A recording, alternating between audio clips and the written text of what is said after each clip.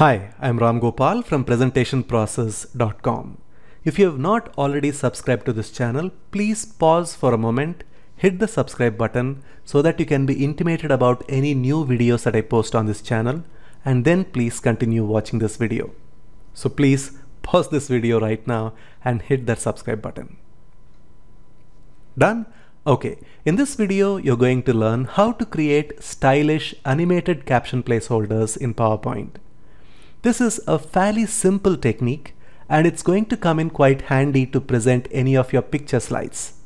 The way this technique works is like this. As you can see here, first you show the photo, then on a click you introduce this placeholder that comes in with a bit of a bounce effect, and then you present your caption. The reason why you bring in this with a bounce effect is to draw the viewer's attention to the caption. Otherwise, the picture is so dominating and overwhelming that your audience may not actually see the caption that you've got here. Once you know how to create one of these, then you can always come up with your own variations. For example, if you take this one, you can have the caption coming in from the top and you can write your text here. And you can make your variations, like if you have another one like this, you can have the caption coming in from the right, and you can even write your text here that explains the picture.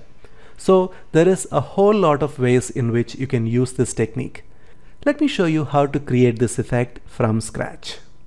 Here I have a new slide with picture. The first thing I'm going to do is to go to the slider here and click on the zoom out option so that you can clearly see the slide area, and you can draw a big triangle here. So let me go to Auto Shapes Gallery. From basic shapes, I'm going to pick up the fourth one from the left called right triangle. I'm going to click on that one, hold the shift button down as I draw a big right triangle like this. I'm going to hold the shift button down and I'm going to click and drag from the corner to increase the size of the caption placeholder.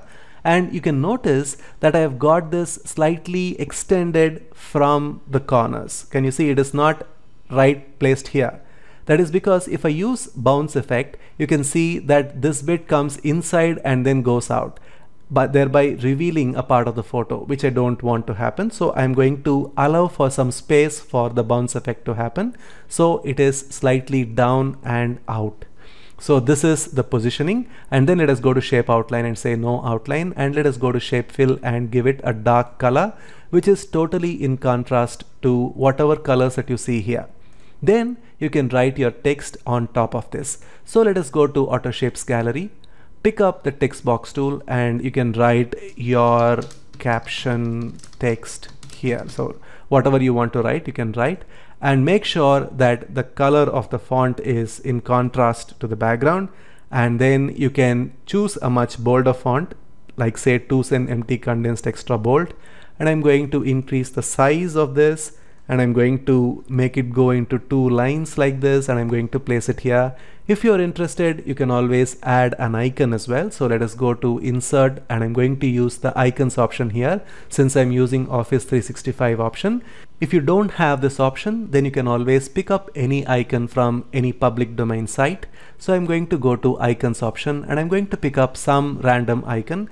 Let us take this one, and I'm going to say insert, and I'm going to slightly increase the size of this like so, and then go to home, go to shape fill, give it white color so that there is sufficient contrast, and I'm going to place it here. I'm going to select the text and the icon, and I'm going to press Ctrl G to group them, and I'm going to have animation to make them enter the scene. Now let us see what kind of animation we need to add so that we can get this into the scene. First, I'm going to select this one, which is the background or the caption placeholder. Go to the Animations tab, go to Animation pane so you can see what I'm doing here. The first thing I'm going to do is to use the fly-in entrance animation, and I'm going to go to Effect Options, and I'm going to have that come from bottom left. So this is the direction in which it is going to enter the scene. And let me go here. You can see that the duration is 0.5 seconds, and I'm going to click on the down arrow here to the right of the animation event and go to Effect Options, and I'm going to add the option called Bounce End, and I'm going to move somewhere to the center. It doesn't really matter what time is given here, as long as you can add some decent level of bounce end, it is good enough. I'm going to say OK. So you can see that this is how it enters the scene. Now I'm going to select this group here and I'm going to have that enter the scene with a simple fade animation. And you can see that is fade, and I'm going to have this come with previous, but then I'm going to add a slight delay of 0.25 seconds. So that is all there is to it. Now let us go to the slideshow mode. You see the picture. On a click, I bring in the background and then the caption right after that. So that is how you create this beautiful effect. Once you create this one, you can of course use the same steps to create your triangle in this direction, or if you want to use a rectangle, or if you want to use any other shape, you can always do so, and the entire process is exactly the same. You just introduce the item, leave a little bit of margin so that the bounce effect doesn't look odd, and then for the background give it a simple fly-in effect, and then you introduce the text by using fade with 0.25 delay with previous. That's all. Try this and you will really amaze your audience. And by the way, if you're someone who is interested in learning custom animation in PowerPoint, then I highly recommend that you sign up to this free mini course called 5 Easy Animation Tricks Every Presenter Should Know.